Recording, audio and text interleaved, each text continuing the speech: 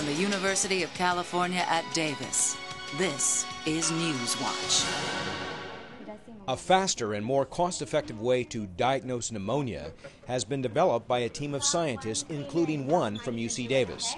Biochemist Carolyn Slepsky does this by examining the chemicals found in urine. What we can do is we can diagnose the microbe that's causing pneumonia, so we can determine the difference between Streptococcus pneumonia, which is one of the most common forms of pneumonia, but we can also determine viral pneumonia and Staphylococcus aureus, which would cause more of hospital-acquired pneumonia.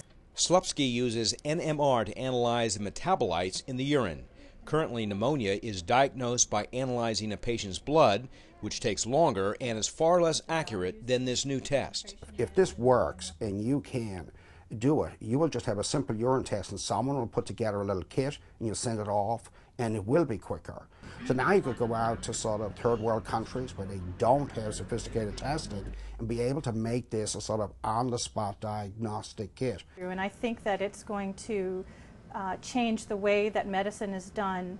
It's going to change the way that everything is done, because this is important not only for pneumonia but potentially for other diseases as well.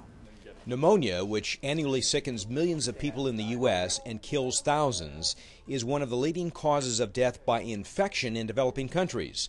Scientists think that within 4 years, physicians will use this new test. Paul Fotenauer reporting from UC Davis. For more information, please log on to broadcast.ucdavis.edu.